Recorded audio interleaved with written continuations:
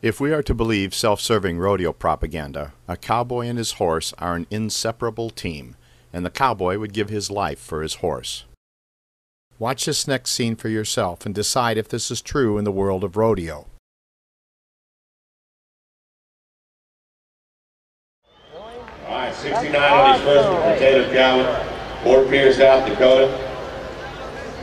See what he can do right here. Trying to get him set, so let's go. No, really? You're supposed to use that?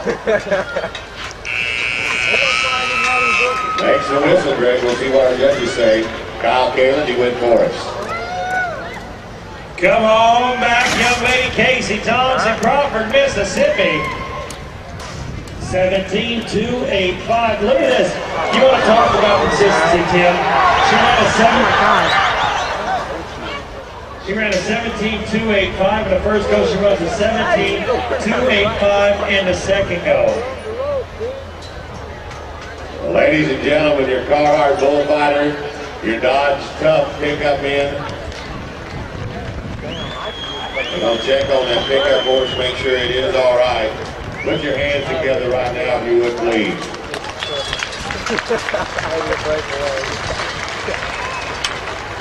Wait a minute. Did you see that Dodge Tough pickup man completely abandon his horse? There was absolutely no reason to rope the bull, who was already headed toward the exit gate. The Dodge Tough pickup man was very arrogant and foolish to antagonize an animal that simply wanted to leave. The helpless horse took a broadside hit and was lifted completely into the air by the bull's left horn. It's a miracle that the horse wasn't eviscerated on the spot. The horse came crashing down on his own neck and head, and it's another miracle that he didn't break his neck. Then things really got nuts. While the bull was goring the helpless horse, the Carhartt bullfighter moved in. His big plan was to smack the gored horse in the face with his hat. As for the Dodge Tough pickup man, the cowboy who would do supposedly anything for his horse, he kicked away from his fallen steed and headed for the hills. Fortunately, the bull abandoned his attack on the horse. The horse got up, but he was injured, punctured in his right flank and perhaps elsewhere. There's no telling what internal injuries the horse may have sustained. As the horse headed for safer territory, we see that his unfaithful rider, finding no hills to hide in, instead climbed the nearest fence. It took 25 seconds after the bull ceased his attack before the rider returned to his injured steed. Meanwhile, the announcer assured everyone that the horse would be checked out and encouraged the crowd to, quote, "Put your hands together, please."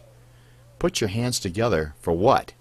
For the not-so-tough Dodge pickup man who started trouble with a bull who simply wanted to leave?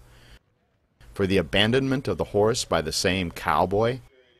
For the Carhartt bullfighter who adds insult to injury by smacking the horse in the face as he's being gored? For the cruelty and stupidity of rodeo? What in God's name is anyone supposed to be clapping for?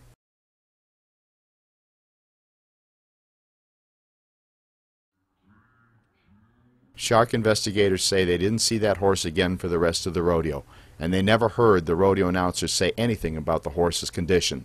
That's not a good sign. But that's the way it works in the world of rodeo. So what was learned by the young people at this National High School Rodeo Finals, other than the obvious? Arrogance, incompetence, cowardice, disloyalty, and animal abuse. As far as we can tell, nothing good whatsoever.